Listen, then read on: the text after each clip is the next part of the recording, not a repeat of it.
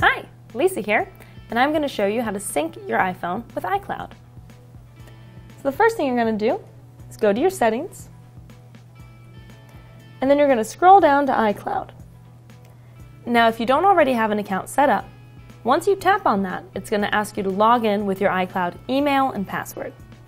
Once you've done that, you're going to see a screen like this. At the top, it will show your iCloud account, and then underneath it, it will show you all of the things that you're syncing.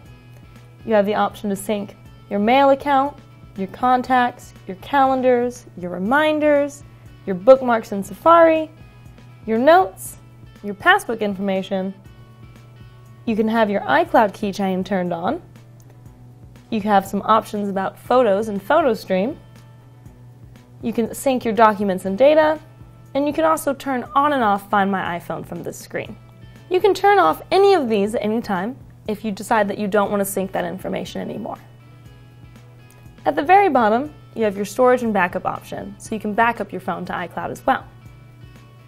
So once again, in order to sync with iCloud, you just go to your settings, tap on iCloud, and then you'll sign in with your email and password.